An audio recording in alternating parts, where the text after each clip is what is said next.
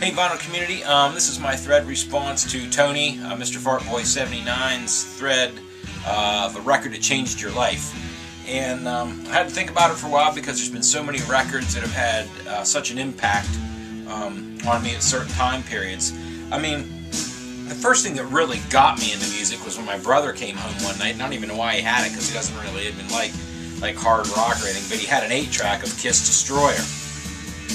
And I remember looking at this album cover on that little 8-track, knowing that there was something different about this band.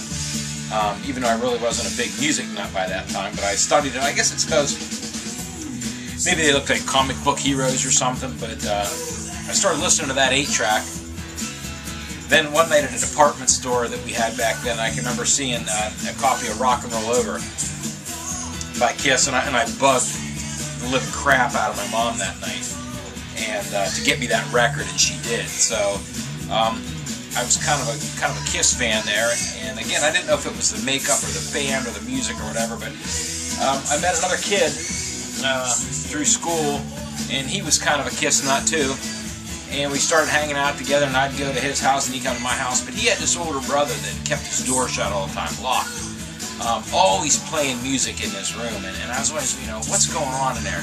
And when he'd come out, he was burning incense in there, and he had posters of all these bands on his wall, and man, I just knew there was something going on in there. And sometimes he'd come out and he'd say, hey, punk scram, get out of here, leave me alone. And other times he'd open the door and say, hey, come on in and hang out with us a little bit. And when you go in his room, I remember a poster of Steven Tyler out of Circus magazine hanging on the wall and stuff, and he was always playing Ted Nugent. And I gotta say, the album that changed my life would be Ted Nugent's first solo album, after the Amboy Dukes. He was playing this album all the time, and I always wanted him to play it. I always have him put it on, and when I finally got my hands on this and started listening to this is what opened me up. It took me out of that Kiss phase, but no, I can't take out of the Kiss phase. It took me from Kiss into everybody, thanks to Ted Nugent. I mean, thanks to this album, I started getting the rest of Ted's stuff. I got into Rush, Cheap Trick, Foghat, Van Halen, all that stuff. I mean, this is back in like 1978. I was, probably 8, 9, 10 years old, and I started really getting into music heavily. But I've always never gotten sick of this album. I love it so much. It's got so many good songs on it. Stranglehold, Stormtrooping, Hey Baby was always kind of different. Just What Your Doctor Ordered, Snakes and Cowboys, which is what's playing right now on the turntable now. That's Rush on the video screen.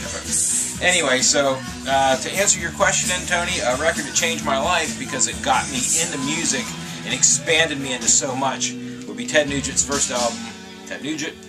And I'm sure probably most of you people out there that are into rock have this. If for some odd reason you don't, get it, because every song is just so stinking cool. So there it is, Ted Nugent, first album that changed my life, got me into music. Alright, take care.